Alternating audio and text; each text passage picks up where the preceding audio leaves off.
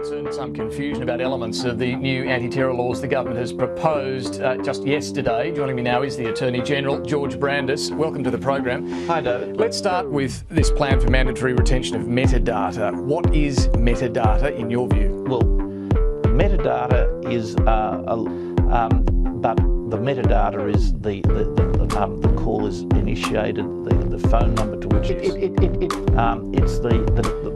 the difficulty here. I don't want this data for billing purposes. What people are viewing on the internet. Well, I think we are, as it were, the wrong path. The agencies are the web address is part of the metadata. The website. The web address. Well,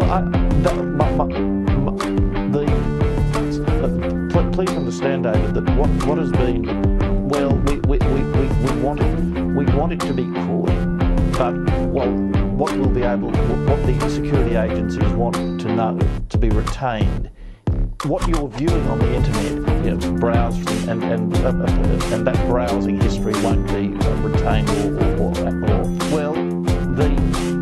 every website and electronic address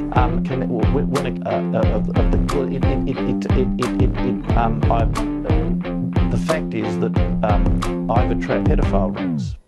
So this is what we mean by metadata in that context. What electronic web address has been accessed.